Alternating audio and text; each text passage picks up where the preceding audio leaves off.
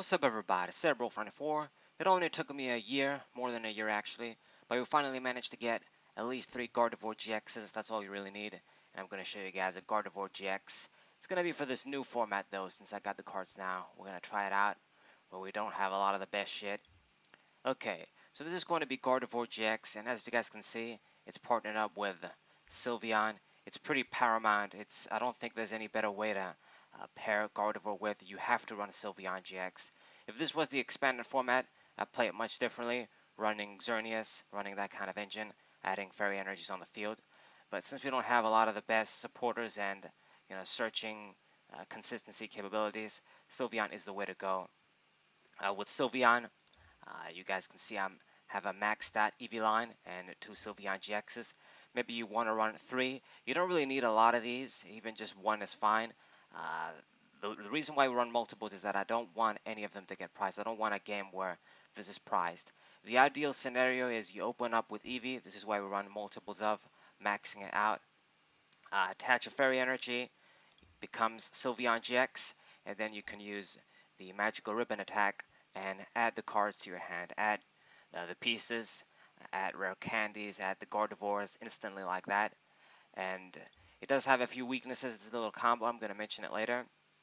But it's the way to go. It's the best way to run a Gardevoir GX in this format and standard right now. Now for the Gardevoir line, I didn't really mention it. I should have started with it, but it's 3, well not curly, 3 Gardevoir GX. You can try 4 if you want, but space is pretty valuable in this deck. It's not just because I have only 3. In expanded, I would actually run Gallade 2 with this, like 2 Gallade, 2 Gardevoir GX, or 3 Gardevoir GX, 1 Gallade. It depends. But with 3 Gardevoir GX, you should have enough to get the job done. It's supposed to be one of these Pokemon, a Stage 2 GX Pokemon that is meant to survive more with 230 HP. Hopefully not get one hit shot easily. But things are pretty aggressive in this format as always. Okay, but 3 should be enough to do the job. I maxed out routes line 2. This is the only routes we have. You normally don't want to open with this unless you're playing first and have the rare candy and Gardevoir in hand and your opponent doesn't use Judge. That's about the only time you want to open with him, but we still need to max out. I would hate if one of them is prized and then I only have 3 and then one of them gets knocked out, then you only have 2 left before you evolved. Shit of that nature. It's the same philosophy with why I run 4 Tepics in Embor, 4 Magnemites and Magnezone, this sort of thing. You want to have spares. And 1 Curlia, just for the, stage 1, it's good to have one of these around. And the other Pokemon is going to be some faces that maybe you don't see all the time. We have Xerneas here. This is mainly here as my only counter to fucking Hoopa, the one from Shining Legends that blocks GX and EX Pokemon, and I suppose a little Ninetales as well, if that sees a little bit more play. It's my only out is a big basic fairy Pokemon. With Bright Horns, we can do straight 130. It KOs those Pokemon easily, and it's solid damage. It can do some solid damage. It's not really here for lead, but I guess you have that too if you open with this Pokemon and you really have no choice but to use lead to get a supporter card and get going. Honestly, if you get in such a situation, unless your opponent is really slow as well and got really screwed with his hand and takes a long time for him to set up as well, you're probably going to lose if you start having to use lead and your opponent is getting ready. You really just want to open with Eevee, or at the very least, if you don't open with Eevee and you open with something else, you have the hands to get your Gardevoirs early. It really goes to the rare candy video that I've made. I guess I'm going to touch upon this later. But anyway, the other Pokemon, Oricorio. I think I'm starting to like this card more and more. It's our only way to basically have a Professor's Letter. It's a Professor's Letter on foot. It's a Pokemon. You got to search it. You got to play it down. It's going to take space on your bench. But since I don't have the Mime, perhaps I can make that sacrifice. It basically takes the place of Mime. A lot of times Mime is on the bench where he doesn't really block any bench damage. The opponent doesn't do that. So it's okay. And since I am running 2 Tapu Lele GXs, of course, it's quite important in this deck because we want to get that little play no matter what, turn 1, or at least get Apricot Maker play. I'm going to explain to you guys soon. But since I'm running the 2-tap Ulele GXs, we're going to be running cards like Mystery Treasure. Just one, but it's another target, Oricorio. Why not? So these are basically the Pokemon. So for the trainers, you could say they're kind of interesting. Let's start with the obvious stuff. You got to run your 4 rare candies. It's really the best way to get Gardevoir GX out. You want to get it out quick. And we're running our 3 nest balls. This is my ball just to get the basic Pokemon, get those routes pretty quickly. You want to see this early, that's why you run a lot. 4 maybe is too much, but maybe anything less than 3 might be too little. With 3, we have a good chance of at least opening with one of these on the first turn. So if we were lucky enough to, get our routes 2 on the bench along with the EV, opening up with EV, getting our routes, and then getting a nest ball too, then we have at least 2 routes on the field, which is good enough. Then I have Pokenav. So this card is pretty mediocre only because of the way they designed it. You only reveal 3 cards, and Pokemon and energies aren't really good things to be searching with this if you don't have a lot of them in the deck. This is why Trainer's Mail is better, because usually you have more trainers than both Pokemon and energies combined in your deck. So that's why Trainer's Mail is better. This is you only reveal 3, and you can only get Pokemon or energies. But since in this deck I run 18 Pokemon and 13 energies, it's actually more than the trainer cards. There's still chances where this is going to be dead, but it's one of our best cards we have right now. Since there's no mail, there's no random receiver, we don't really have any good items like that. And I don't want to max and run many of Acrobike because we don't really want to discard energies. They're important resources in this deck. We don't want to discard having the choice of having to discard something rough. So this is why I'm only running one of these. I don't run any choice bands in this deck. There really is no space. I try to make it as consistent as possible. This is as consistent as I have found to make it. And we really just would rather have a bunch of Gardevoirs out and overpower our opponent quickly, rather than just having the power of choice bands and things of that nature. I'd rather have ways to add a lot of energies in my hand and do the damage that way. But yeah, this is where the Pokenav comes in. I already talked about Acrobike is still a good little card. Draw 1 card within the deck. Hopefully get us some pieces quickly. Energy Lotto. I run 13 energies in this deck, and 2 of them are DCEs. So it's a nice little energy search card, I guess, since we don't have the letter. Standard text like the Field Blower are in here too. Maybe this isn't as important now that there's no Gardevoir, but it's a card that I really like. I run 2 of these. You can take it out for consistency, but it's part of my sort of skeleton. Always running like 2 of these, either 2 removal cards, stadium removal cards. Only 1 max potion. This is a straight tag, of course, for Gardevoir GX. Take advantage of it. Maybe other Pokemon can use it too. We run the 1 mysterious treasure for our 3 psychic targets there, and the Ultra Ball for my last searching card. This can basically grab us anything. Grab us Gardevoir GX, very important. It might not be too bad to actually run 2 of these and then remove the Acrobike. I'm thinking maybe that's a sound thing to do, because a lot of times where I know, okay, I have to use Apricot Maker here. That's the play to do, and hopefully Ultra Ball isn't prized, or I'm thinking, okay, I didn't use Ultra Ball, thank God. So maybe having 2 of these is better, and just removing Acrobike. But it has advantages and disadvantages. You don't want too many of these. You don't want to discard many cards, like I've said. Anyways, got the 1 switch, and we have our escape board too. I do have a bunch of Pokemon that have 1 retreat cost here, so this is going to be like our float stone. And that's basically it for the items. There is no other tools in here. No choice bands for offensiveness. We're just going to have to rely on Gardevoir GX's power here, and hopefully she gets the job done, or it gets the job done. It's still quite powerful, but it does have a few disadvantages going for it. I'm going to talk about later. Okay, so now for the supporter line. So the supporter line, the most important card is definitely going to be Lily.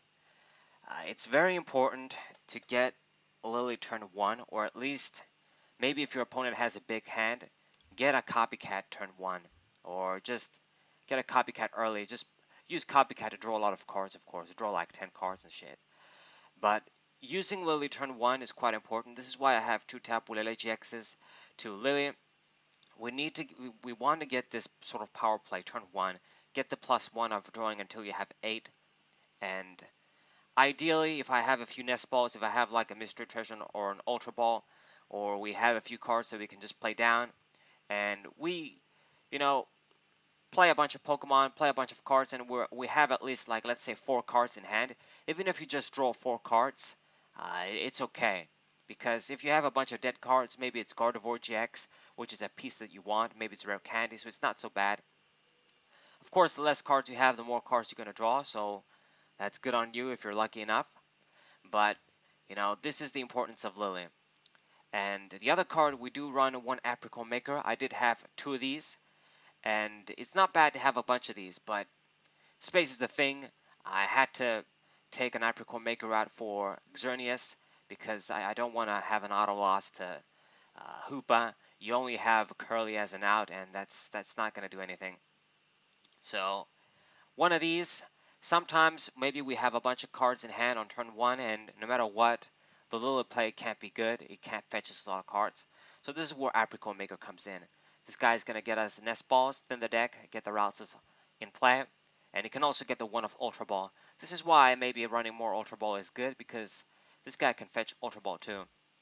And then it becomes a good late game card too. It becomes like a skylight. It becomes like a way to get Ultra Ball and fetches the Gardevoir GX if I have the rare candy in hand, and I can use this as a combo piece. So it's pretty good. So these are the sort of supporters that you want to play at turn 1.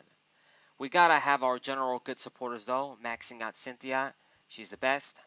Then we have the one Volkner. This is like the Skyla, of course. Can only get me an item, but it's still a card that can get me the rare candy, get me something specific. Even the Ultra Ball as well.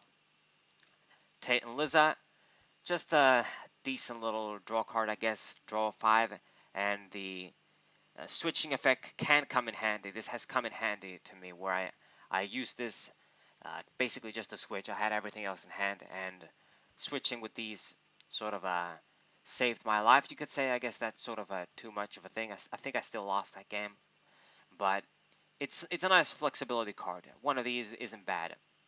If you want to do more, that's on you, but I like one. Copycat, of course, is great uh, against Rayquaza GX, where they do the GX attack.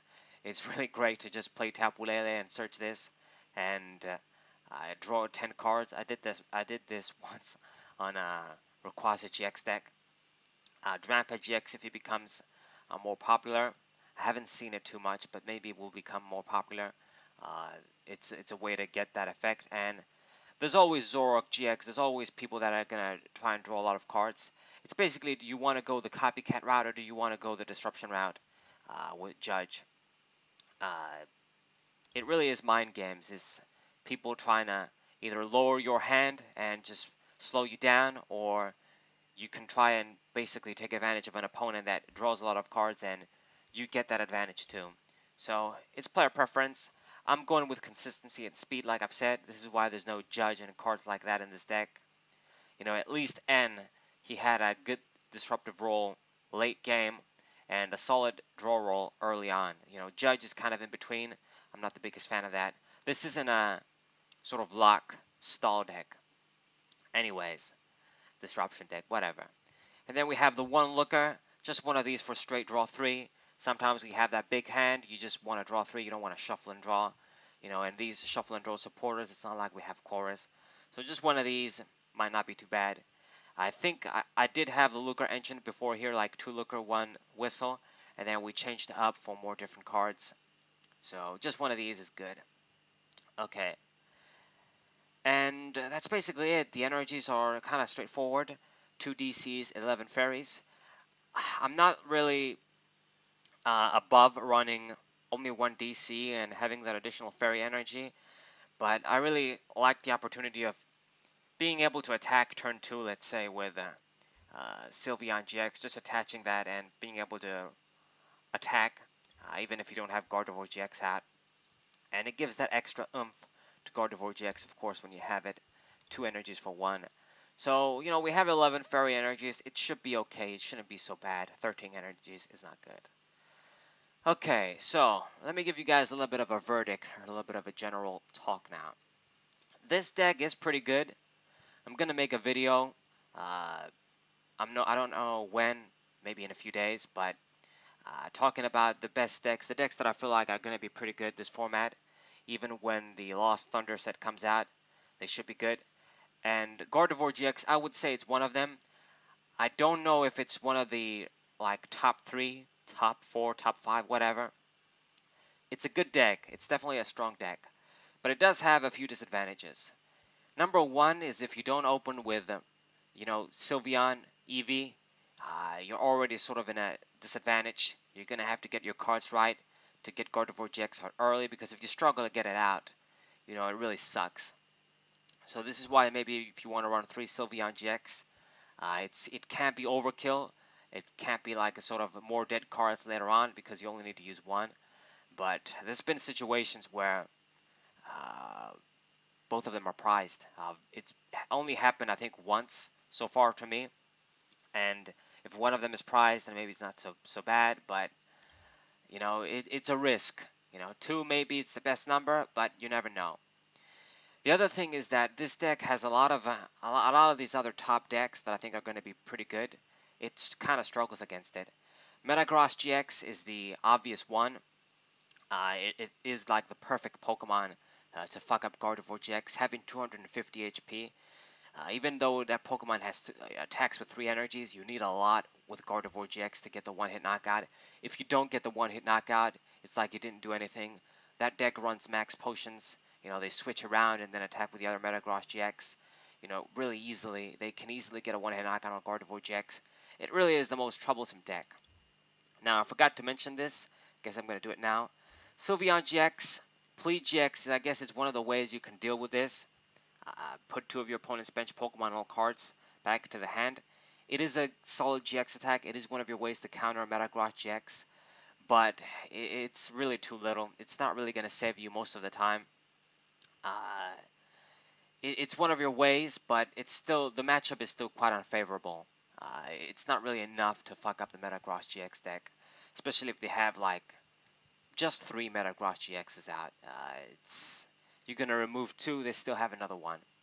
If they did the shit right, it doesn't really matter so much.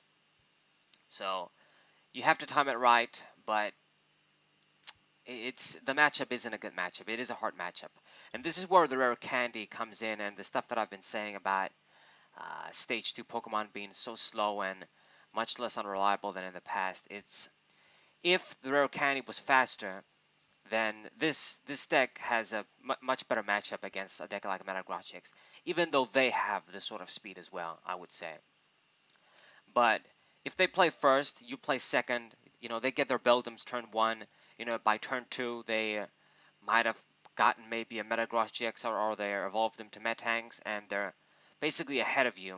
By the time you get Gardevoir GX out, if you don't get lucky, have all the energies, and start getting one-hit knockouts, they're going to get one-hit knockouts against you, and at that point, they outpace you. If you play first, and then you have your setup, then you're maybe a little bit better off. This is why playing first is so important. But it's still an unfavorable matchup, so that's rough. Another matchup that's pretty hard is Taboo Bulu GX and Vikavolt.